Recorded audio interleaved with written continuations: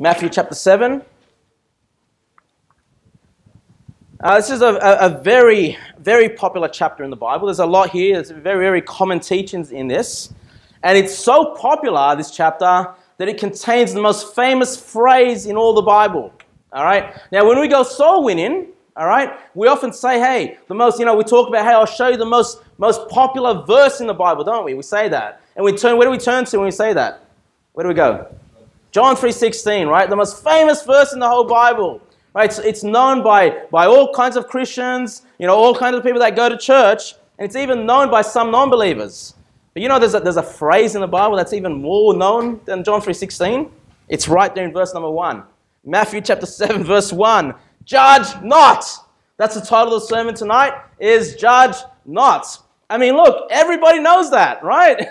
Anyone that doesn't like preaching, doesn't like any hard preaching, doesn't like preaching against sin, doesn't want false prophets to be called out, they'll say things like, judge not. The Bible says, judge not. And yes, the Bible says, judge not. I love it. Okay, it's in the Bible. Jesus said those words, but we need to understand, what does he mean by it? What does he mean by judge not? Matthew chapter 7, verse 1, judge not, that ye be not judged. All right? That's the most famous verse or most famous phrase there, judge not. Now look, we can easily stop here. When the world says to us, when non-believers say to us, or just a carnal Christian, judge not, they're saying we shouldn't make any judgment on anybody's sins. Sometimes you might go and knock the door, preach the gospel. Have you heard people say this? Well, I'll let God judge me. Only God can judge me. You can't judge me. And that's where they get this idea that we cannot judge non-believers. We cannot judge sin. And yet the Bible over and over and over tells us that as believers, as people that know the Word of God, that want to seek His righteousness, we're instructed to judge.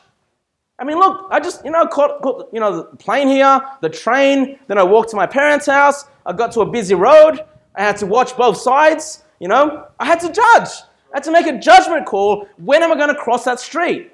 All right? Because I had to cross at a point when it was safe for me to cross. Every day in your life, you're making judgment calls all the time in your life.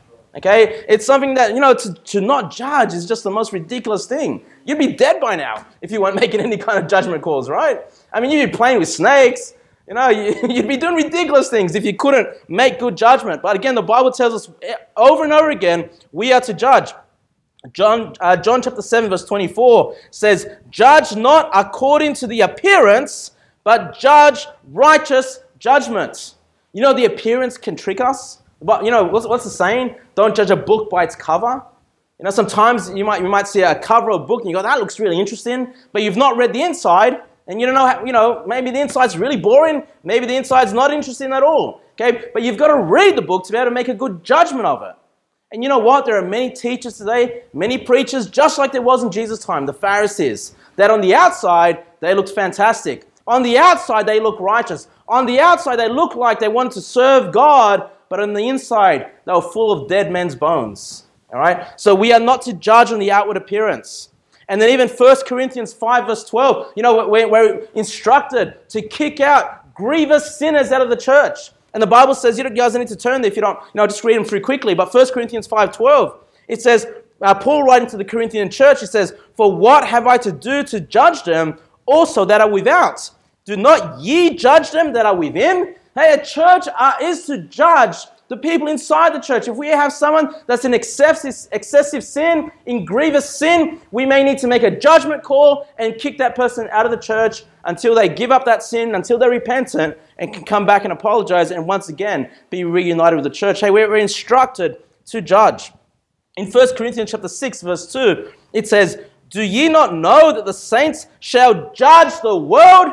Hey, you know what? God's going to give us the ability, the authority to judge this world. In the millennium, in the world to come, we're going to be put into places of judgment, places of authority. But then it says, and if the world shall be judged by you, are ye unworthy to judge the smallest matters? Know ye not that we shall judge angels? How much more things that pertain to this life? So we're going to judge angels? The angels of God, it's an amazing thing. All right, that we're going to judge angels. How well do they serve God? How well do they do the tasks that God has given them? That's going to be bestowed upon us to make the judgment call. I mean, that's an amazing, amazing responsibility. I don't fully understand that, but that's what the Bible says. And then in verse 4 it says, if then ye have judgments of things pertaining to this life, set them to judge who are the least esteemed in the church. Hey, even the least esteemed, even the one that's only been saved for a short period of time, the one that might be the most carnal Christian out here, is worthy to make judgment calls in the church. Even the least esteemed can make judgment. And in verse number 5, Paul says to the church, I speak to your shame. Is it so that there be not a wise man among you? No, not one that shall be able to judge between his brethren. So we see over and over and over again, we are commanded to judge, okay? Not only the things pertaining to this world, but God's going to give us the judgment to make judgment over the world to come, and also over the heavenly host, the angels. What an amazing privilege God has given us. So we're in Matthew chapter 7, verse 1. It says, judge not. Are we then to chuck out all these other verses about judgment? No, let's understand. It says, that ye be not judged.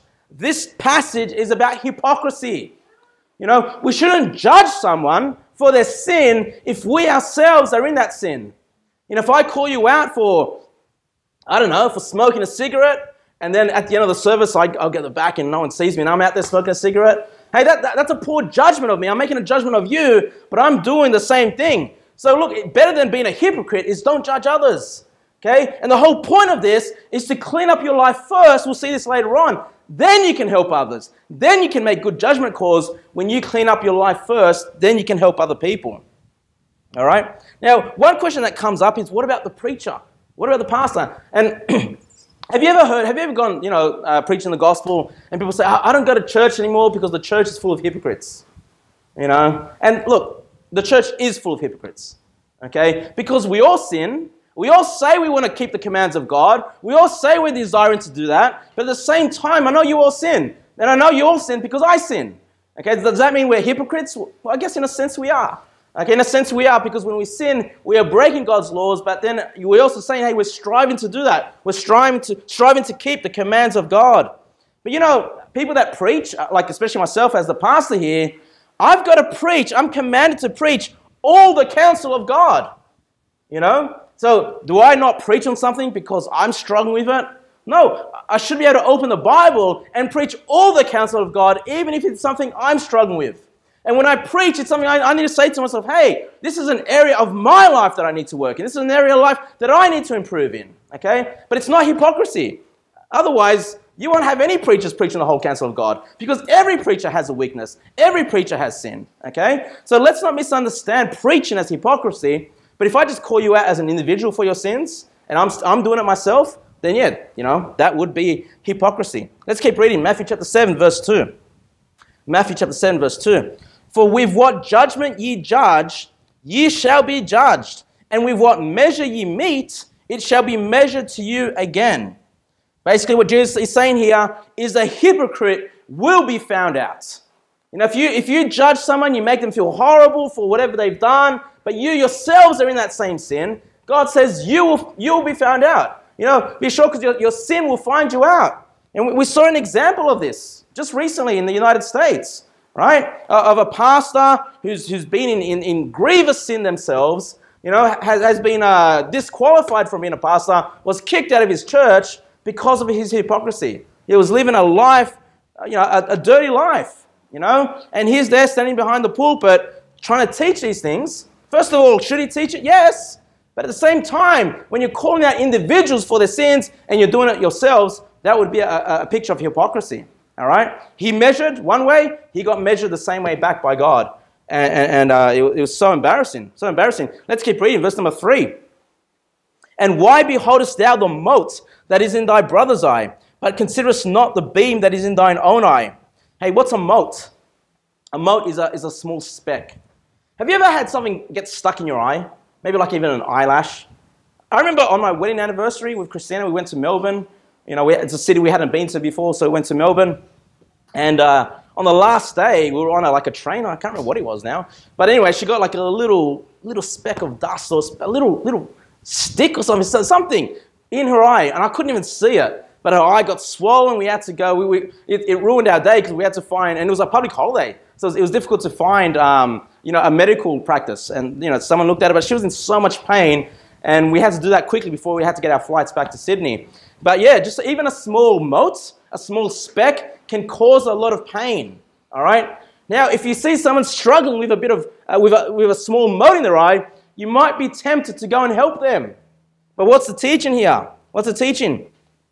And why beholdest thou the mote that is in thy brother's eye, but considerest not the beam that is in thine own eye?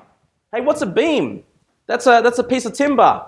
It's primarily used for construction. All right? When you build a house and you got the wooden beams up there, the framework, you're looking at the other person with a small speck in the eye, but you've got this large beam sticking out of your own eye.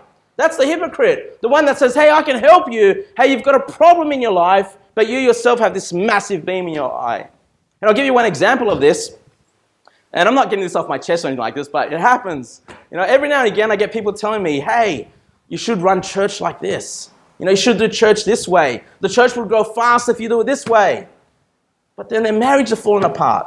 The kids are undisciplined. The kids are running wild. They're looking at the small motes, and yeah, they want to help, but then they've got other problems in their life, and they're trying to tell other people what to do instead of fixing things that are in their own lives. Hey, let's be careful. Let's not be hypocrites. All right? It's all good to help. In fact, that's what Jesus is teaching. We should help each other. But first, what's he going to have to do? Before he can remove that beam, that mote, before he can remove that speck, he's going to have to get rid of that beam, isn't he? So he can see clearly. Let's keep reading. Verse number 4. Verse number 4. Or how wilt thou say to thy brother, let me pull out the mote of thine eye, and behold, a beam is in thine own eye. Thou hypocrite! First cast out the beam out of thine own eye, and then shalt thou see clearly to cast out the mote of thy brother's eye. Hey, you can help someone else once you fix up the hypocrisy in your life. Once you fix up that sin in your life. And if you're someone that has struggled with a particular sin in your life, and there's a brother that's struggling with the same sin, but you've overcome that, you found victory in Christ over that sin, you're someone that can go and help that brother who's struggling in that area of life. If you're someone that's maybe had financial difficulties in the past, but you've gotten fixed up, you've paid your debts, now you're doing well, and you see a brother in financial difficulties, you can be someone that goes by their side and helps them out, says, hey, I've got some advice for you. This is what I did to overcome my financial burdens. Let me see if I can help you. Hey, that would be the right approach. A really good example of this is, I fly every week now, and every time I fly, they give the safety instructions. You know what I'm talking about? They lift up the safety card, and they tell you how to tie your seat, your belt, and even the oxygen mask, right? They give the example of oxygen mask. So, if there's a problem with the air pressure in the plane, and it's hard to breathe, then the mask will drop so you can put it on and you can breathe oxygen, you can breathe well. But the instruction is always put yours on first and then help the other person. It's the same idea, okay? Because here's the thing. Let's say you're traveling with your little child and there's a problem with the air pressure and the oxygen's not flowing properly or the air's really thin, you can't breathe properly, and you go, I'm going to help my child because they're struggling, it's a little child. But then what happens if you're going to do it, but you pass out? Then you're both going to fail. You're both going to fall into that ditch. Okay, you're both going to have difficulties breathing. But if you put your mask on first, cool, fixed, I can breathe, now I can help my child. Now you can help many people because you're fine, you're in a good position. It's the same idea that Jesus Christ is teaching us. Fix your own problems, make sure you're not a hypocrite, then you can go and help your brother and help him cast out the mote that's in your brother's eye. Verse number 6.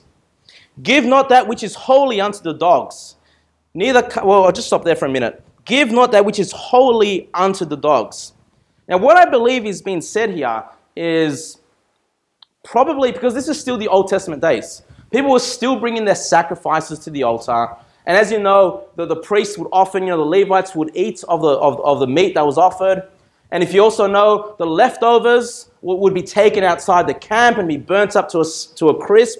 Okay? There should be nothing that's wasted. And I think what's being said here by Jesus Christ is you shouldn't take the leftovers of the food, of the meat, of the lamb, or whatever it is that's been sacrificed, and give it to dogs.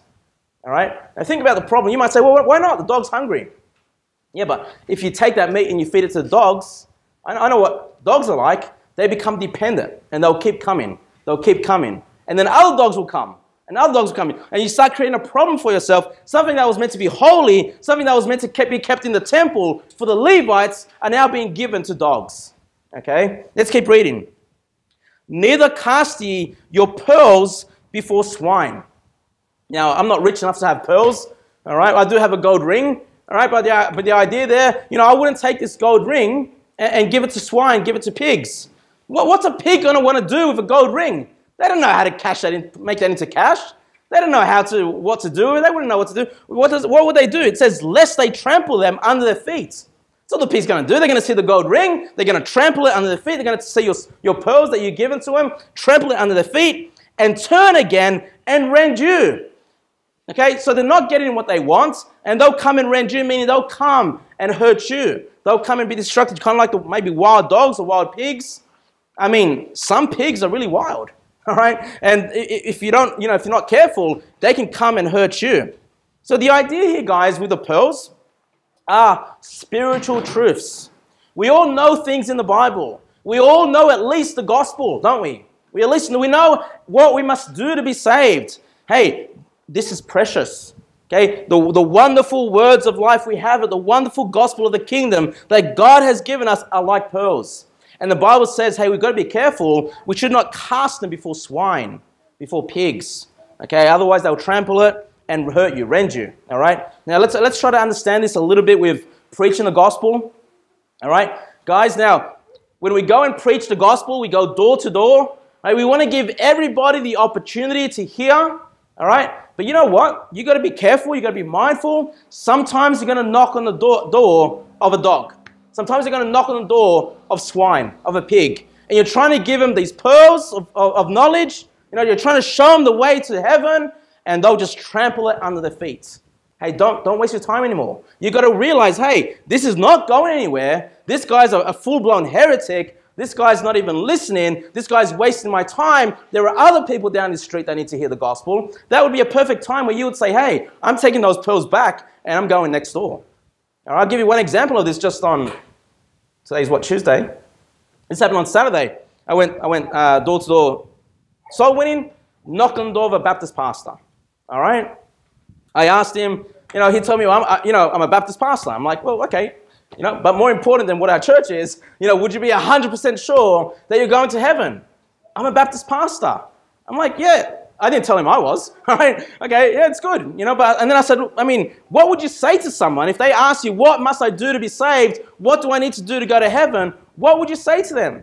And immediately his demeanor changed. He got angry, he got defensive. And he goes, well, I've been pastoring this church and I've been pastoring that church. And I was even in, I think, Jakarta. Where's Jakarta?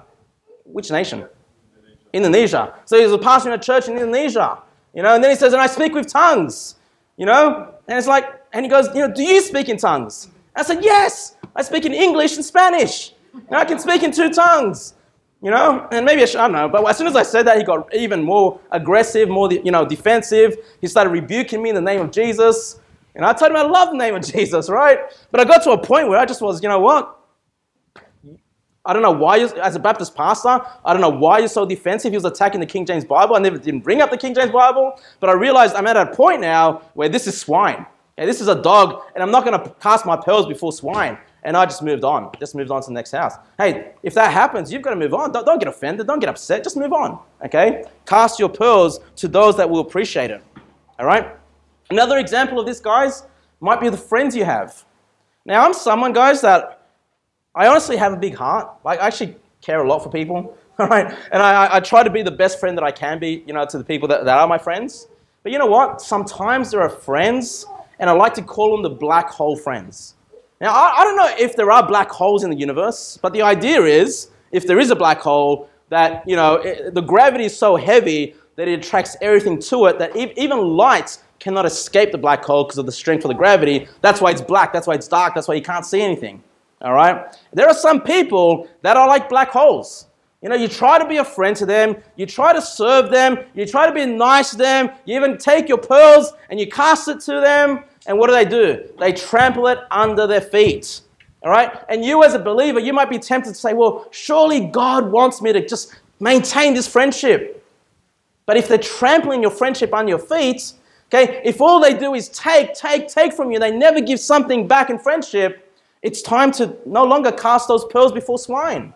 Okay, what did it say? What did you say? And turn again and rend you. Hey, it's these people that can hurt you. It's these people that will take you and abuse you and take advantage of you. Sometimes it's time for you to go, you know what? This person's a waste of my time. This person's bringing me down. This person's not helping me at all. I've done everything I can and they're letting me down. It's time for you to walk away. We can apply this in many aspects of life, okay? Many ways. So be careful with the friends that you have. You know, if all they're doing is using and abusing you, it's time to let go. Let's keep reading, verse number 7. And now we're moving on to prayer. We did cover prayer last week, so I don't want to go into too much detail, but it says here, ask and it shall be given you. Seek and ye shall find. Knock and it shall be opened unto you. For everyone that asketh receiveth, and he that seeketh findeth, and to him that knocketh it shall be opened. This is about prayer. Very quickly, guys, ask, seek, knock. These are great principles when you have requirements, you have needs that you want to bring to God. Think about this process. Okay, first of all, you go and ask the Lord. Say, Lord, I have this need. You know, Lord, I need a job. You know, I need a wife, or I need a husband, Lord. You know, these are things, and you go and ask the Lord, right? But do you just leave it there? Do you ask the Lord and you just don't do anything about it? No, the instruction is to seek and you shall find. Knock and it shall be opened unto you. Hey, if you're looking for a job, you go and seek the job, right? You go and you go for the interview. You go and knock. You knock the businesses and say, hey, I'm here for my interview. Okay, same thing with a prospective spouse. You can't just say, God, give me a spouse and not look for it. Right? You go and look, you go and knock. You might have to face rejection from time to time, but that's fine. It's just going to build your character. Okay, it's going to keep you humble. That's fine. Okay, but then you do what you can do is basically what I'm saying here, and God will answer your prayers. Ask the Lord, but you need to go and seek. You need to go and find. You know, you might be studying something in the Bible. You read a passage in the Bible. You go, Lord, I don't get what I'm reading here. And you might go and ask the Lord for wisdom. Lord, you said I can come to you and ask for wisdom, so please let me know what this passage says. Then you close your Bible and walk away. You think you're going to get wisdom that way? No, you need to seek and you need to find, okay? Open your Bible, you look at parallel passages, you study the Word out, you ask God for wisdom, you put all those things together and God will show you the answer. This is a guarantee, guys. It's a guarantee for your prayers to be answered. Ask and it shall be given you. Seek and ye shall find. Knock and it shall be opened unto you. You say, but I've made requests in prayers and they haven't been answered. Have you seeked? Have you found? Are you looking for it? You know, you need to do what you can do, what's in your control, and you leave what is in God's control to Him to answer. All right? Verse number 9. Or what man is there of you, whom if his son asks bread, will he give him a stone? Or if he asks a fish, will he give him a serpent? If ye then, being evil, know how to give good gifts unto your children, how much more shall your Father which is in heaven give good things to them that ask Him? To them that ask Him. All right, once again, I covered this last week, but I want to reinforce this. Please be prayerful people. Okay, have you prayed today? Have you gone to the Lord in prayer and say, Lord, I have these needs? Look, He's going to answer, but you've got to ask Him. Okay, that's what the Lord wants us to do.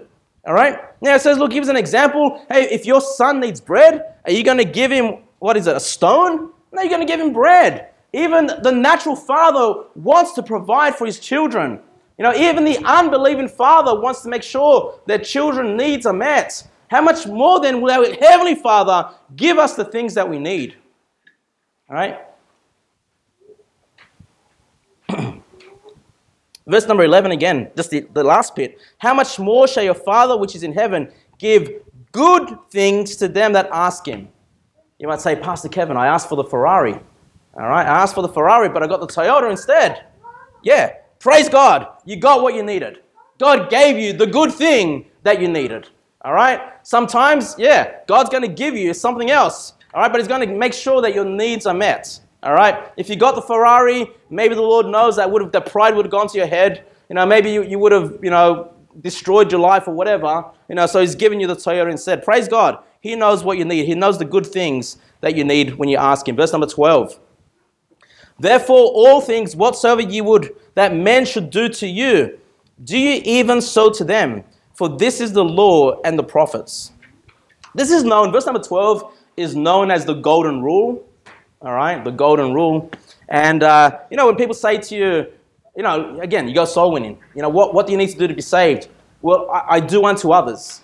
Who's heard that phrase before? I do unto others, or we need to do unto others. A couple? Well, that phrase is not in the Bible, but it comes from verse number 12. Okay, it comes from verse number 12. Therefore, all things whatsoever ye would that men should do to you. So what you want others to do to you, how you want others to treat you, if you want others to respect you, then it says, do ye even so to them, for this is the law and the prophets. The whole purpose that God has given us the law, yes, is to be that schoolmaster to lead us to Christ, but also that we would love our neighbors. Okay, to love the Lord God with all our heart, mind, strength, all right, but also to love our neighbors. And basically, all those things, if you do those things, it's what the prophets and the law teaches us, okay? And, we need to be kind people. We need to be generous people. You need to be a good neighbor. You need to be a good employer. You need to be a good employee. You need to be that good husband, that good wife. Hey, you need to try to maintain strong relationships. Hey, do well with people. As I said, hey, don't let certain friends take advantage of you. But more often than not, you should be people that people like to talk to, okay? Someone that, reflects Jesus Christ and they feel like, hey, this person's a good friend. This is someone that I can trust. This is someone that I know well. Hey, that's how we should be. And if we do that, then others will treat us in the same way, okay? If you can do a favor, you can be generous to someone, maybe one day you're going to need a bit of a favor. Maybe one day you're going to need someone to lend you a bit of money to get you out of trouble. But, you can only expect that if you've done it yourself. Okay, if you've done it yourself. Let's keep going. The reason I brought up the golden rule is because that's the one a lot of people say you have to do to be saved. Okay, what do you think you have to do to go to heaven? Oh, you got to keep the golden rule. Do unto others. That's works. Okay, no, that's not what we do. Let's keep reading verse number 13. Enter ye in at the strait gate. Now, straight, S-T-R-A-I-T, that doesn't mean straight as in straightforward. It means straight as in narrow. Okay, as in narrow. Enter ye at the strait gate, for wide is the gate and broad is the way that leadeth to destruction, and many there be which go in thereat. Why? Because strait is the gate, and narrow is the way which leadeth unto life, and few there be that find it. This is a sad reality.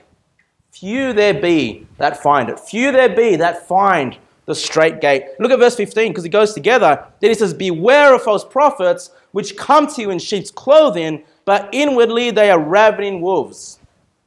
Keep your finger there in Matthew. Turn to Luke chapter 12. Luke chapter 12. I want to show you something else that Jesus said here. Luke chapter 13. Luke chapter 13.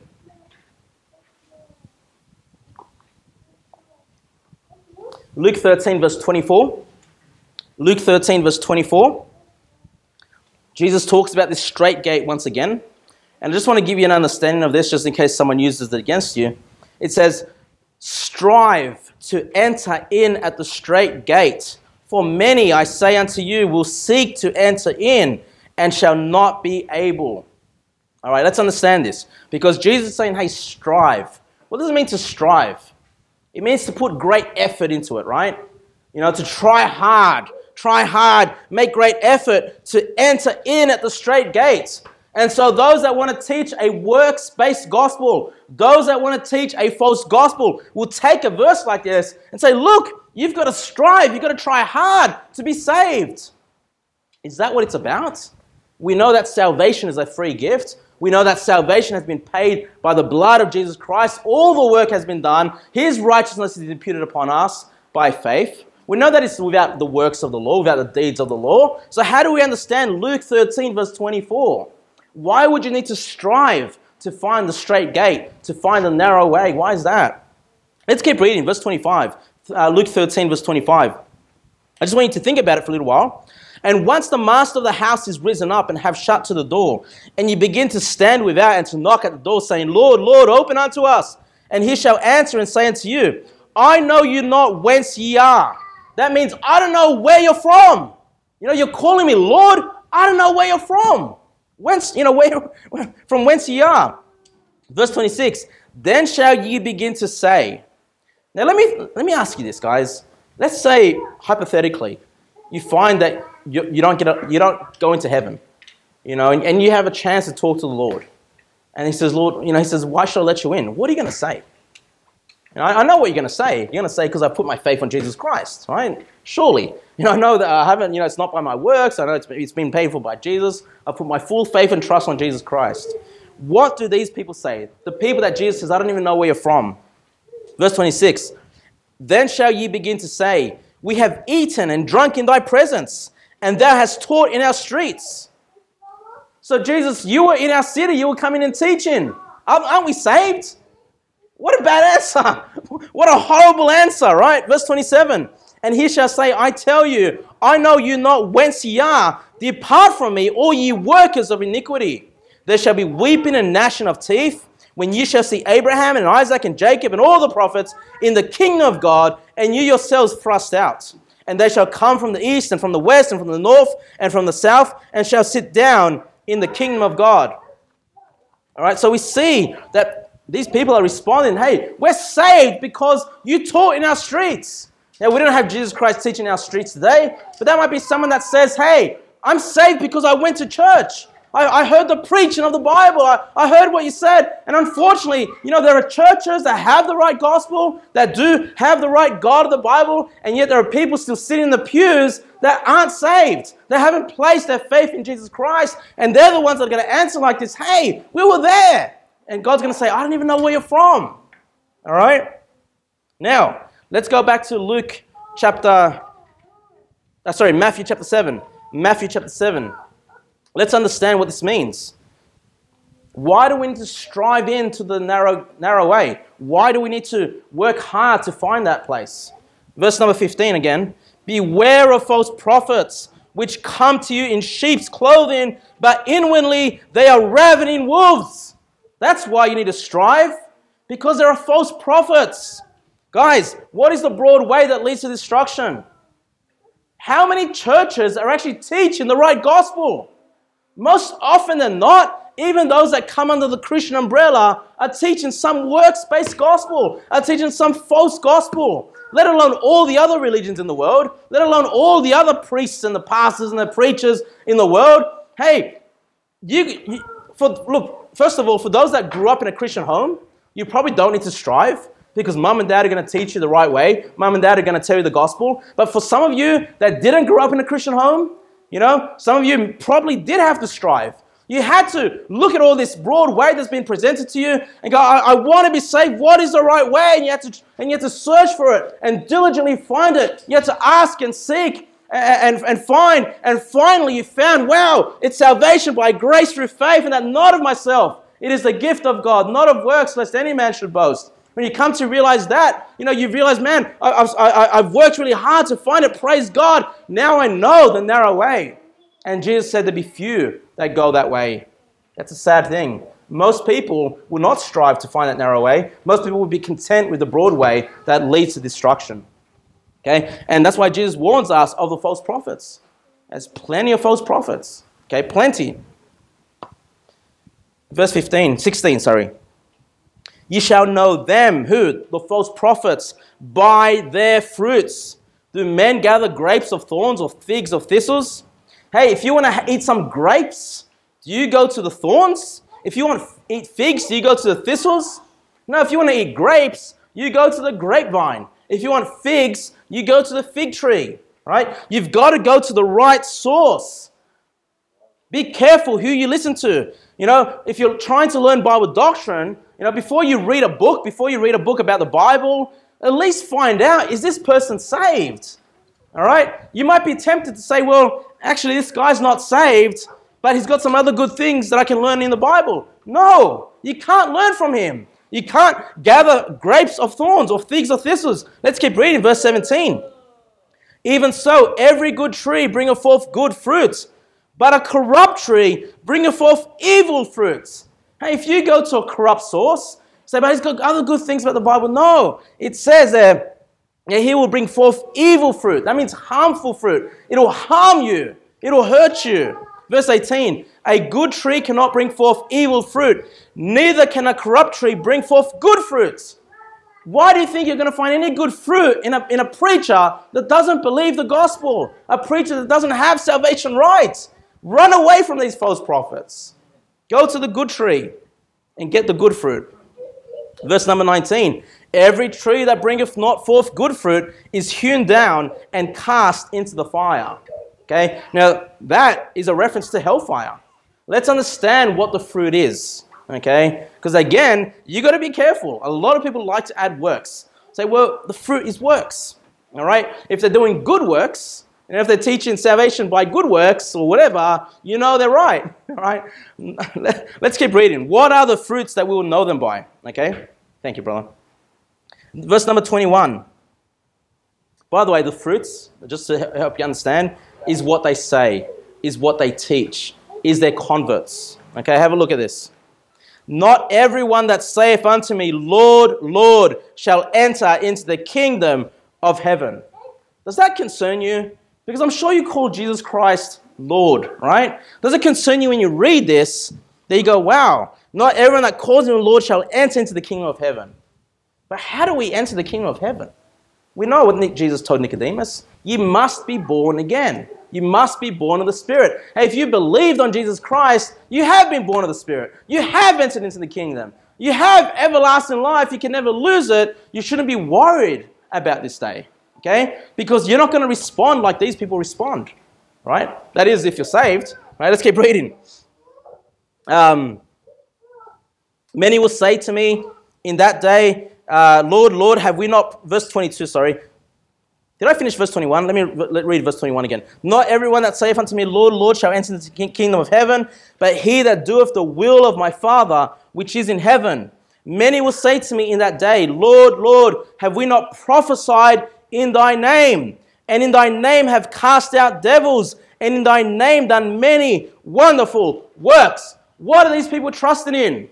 Are they trusting in Jesus Christ, finished work of Calvary, his death, burial, and resurrection? What are they trusting in? They're trusting in their many wonderful works. They say here, that have we not prophesied in the name? Hey, these are preachers. They have prophesied in the name of Christ. And it says, and in thy name have cast out devils. Now, I don't believe they've cast out devils, but they're claiming to have cast out devils in the name of Jesus Christ. Okay, I don't believe you can cast out devils unless you have the Spirit of God. These are people that are being cast out. Let's keep reading. Verse 23, what does Jesus say to these people? These people that are trusting their many wonderful works. And then I will profess unto them, I never knew you. Depart from me, ye that work iniquity. He says, I never knew you. Not only did he say in the book of Luke, I don't know where you're from. Now he's saying, I don't even know who you are. I've never met you. I never knew you. All right? This is not people losing their salvation, because Jesus says, I've never knew you. Okay? Once you're saved, you're always saved. Praise God. Okay? But these are people that have trusted in their works. Hey, these false prophets, their fruit was a works-based gospel. Okay? Their fruits was the tongue speaking. Their fruits was, I'm a pastor in all these churches in Indonesia. This is a perfect example, what I just gave you the example before, of a man who is trusting in his many wonderful, in inverted commas, works. All right? But God says, Jesus Christ says to them, they are works of iniquity. Ye that work iniquity, in verse 23. Let's keep reading, verse 24. Therefore, whosoever heareth these sayings of mine and doeth them, I will liken him unto a wise man which built his house upon a rock. Hey, do you want to be wise people? Do you want to be a wise father, a wise mother, wise children? We then, if that's the case, we need to do what Jesus said here, to build our house upon the rock. All right? We don't build our house upon a false prophet, the teaching of a false prophet, the teachings of some non-biblical book. No, we need to build it upon the rock. What is the rock? In verse 24 it says, whosoever heareth these sayings of mine, it's the word of God. The rock which we are to build our house upon is the word of God. But notice it says, whosoever heareth these sayings of mine and doeth them. And doeth them. That's the important part. Many of us can hear the sayings of Christ. Many of us can go to YouTube and listen to some great preaching, or you go to church week in and week out and you're listening to preaching, you're hearing the words of God, but that's not going to be enough for you to build upon the rock. You also need to do what you've heard. You need to apply the things that you've heard. Okay, that's how you build your house upon the rock. James 1:22 says, "But be ye doers of the word and not hearers only, deceiving your own selves." That's what I'm seeing today a lot, especially with YouTube. People that listen to I'm saying good preaching online. There's nothing wrong with it. They listen to a lot of preaching and they think they're so smart. They think they're so wise. Look how much doctrine I know. But they don't do it. They don't practice what they teach. They don't go to church. They can't practice fellowship. They can't practice serving in the church. All right, they don't go soul winning. You know, they don't do anything to put into practice the things that they've learned.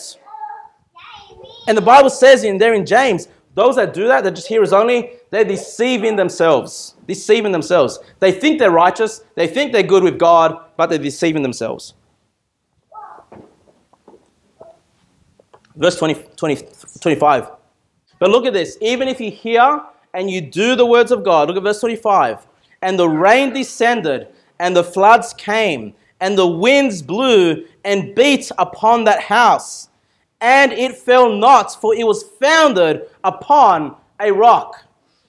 Guys, listen to me. Even if you hear the words of God and you do them, the storms are still going to come. The floods are still going to come. The winds are still going to blow. There's still going to be problems in your life. You're still going to go through struggles. You're still going to go through financial difficulties. You're still going to go through marital problems and all the other problems that people go through. It's still going to happen. That's a sad part of life. But it says that when it happens, that it fell not. Okay? The house stood strong, for it was founded upon the rock. You know, even if we serve God with all our hearts, we're still going to be persecuted. We're still going to go through tribulations. 2 Timothy chapter 3 verse 12 says, "Yea, and all that will live godly in Christ Jesus shall suffer persecution." Something that's guaranteed, guys. If you live godly, you will suffer persecution. You will be mocked for the name of Jesus Christ. But you won't fall. You'll remain standing. Okay, you remain strong. We're almost done now, guys. Look at verse 26. "And everyone that heareth these sayings of mine and doeth them not." Be careful. Okay? If you don't do the things that you've learnt, shall be likened unto a foolish man which built his house upon the sand, and the rain descended, and the floods came, and the winds blew, and beat upon that house, and it fell. Not only did it fall, it says, and great was the fall of it. We've got to be careful, guys, to build our house upon the rock, to listen, to do the things that we see in the Bible. Because it doesn't matter, okay? You're still going to go through those problems, like I said, health problems, family problems, financial problems, whatever it is. But you can fall. And we've seen that again with the example of the American pastor, right? Why did he fall? Why was his fall so great?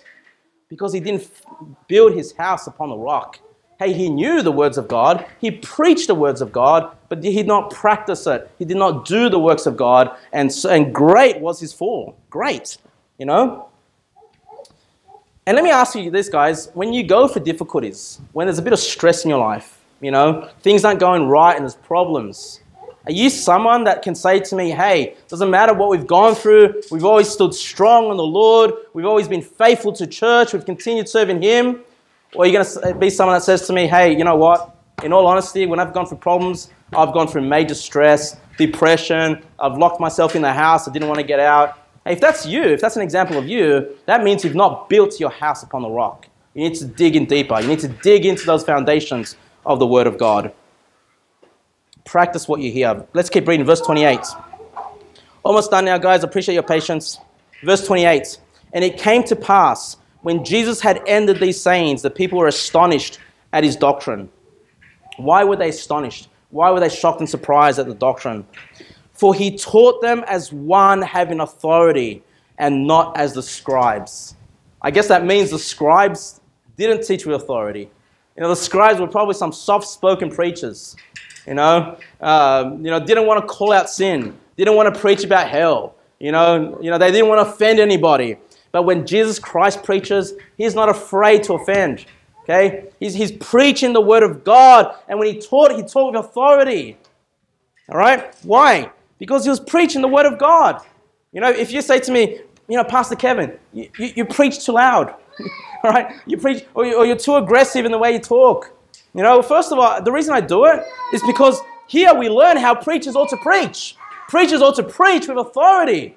All right? And I don't preach with authority because I think I'm such a great person. Well, first of all, I've got authority because I'm the pastor in the church. But I preach with authority because if we build our preaching on the word of God, we know the word of God is sound, we build it on sound doctrine, then we shouldn't be afraid, we shouldn't be ashamed to preach loud. We shouldn't be afraid to preach with boldness. And when you go and knock doors, guys, when you go and preach the gospel, please don't be timid. You've got the words of life. You've got the word of God on your side. You've got the truth. You knock on that door like we did some other guy this week, and they thought it was a police officer, okay? Because he had boldness, he had confidence in what he was doing. He was preaching with authority. That's how we ought to be. As long as we're building on the word of God, then we do have the authority to preach with boldness the way Jesus Christ did, all right? So if you're ever caught up here to preach, please do it with boldness, do it with authority, because you should have built your sermon on the word of God, all right? That's what I've got for you today. Let's pray.